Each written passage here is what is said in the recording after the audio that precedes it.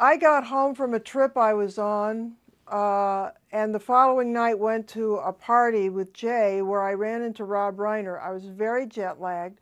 So he said to me, "Did you hear what's happening at the Beverly Hills Hotel?" And I said no, and he told me what was going on and that people were pulling their parties and so on. And I said, "Oh wow, that's amazing."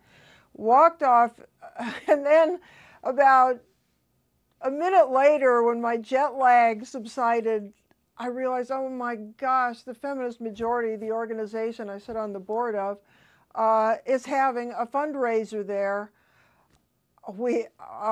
in a week. And so, of course, we pulled our fundraiser from the hotel, and through an incredible combination of luck and kindness from friends, we were able to find another venue for it in time. And that's how I found out. And the word just spreads like wildfire in this community anyway.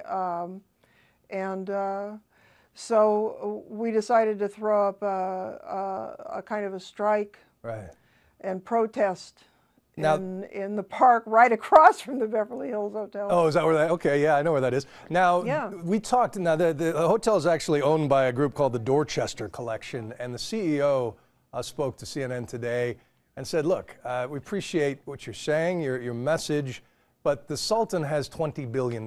This is not going to put a dent in him, and who you might really be hurting are the folks on the wait staff or the front desk who may agree with you, but just want a job." What would you say to that? Well, I absolutely feel terrible about the circumstance of these people. I never had any money till I was in my 30s.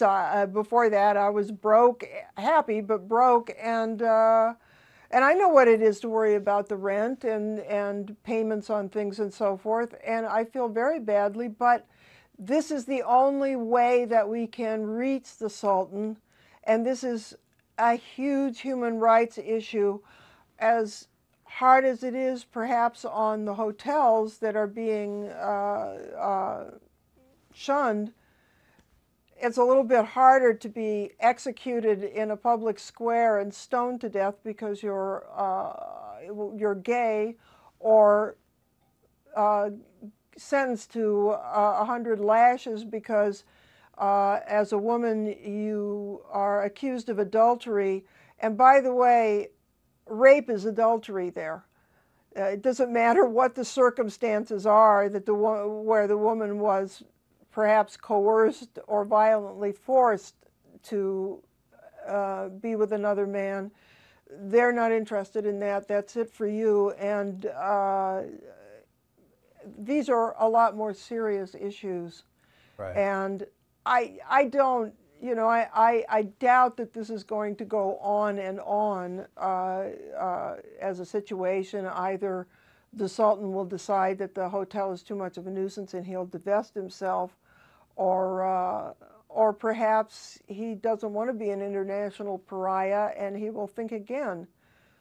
I have to say to you at CNN, all you people that are reporting the news, I have a big question as to why the Sultan of Brunei suddenly out of the blue decided to do this, because this is not his history as a person. Right. He says it has to. He says what's up? He's honoring the 30-year anniversary of independence from Britain.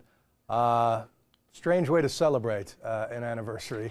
Yeah, well, usually you buy some crystal and set off some fireworks. Your husband,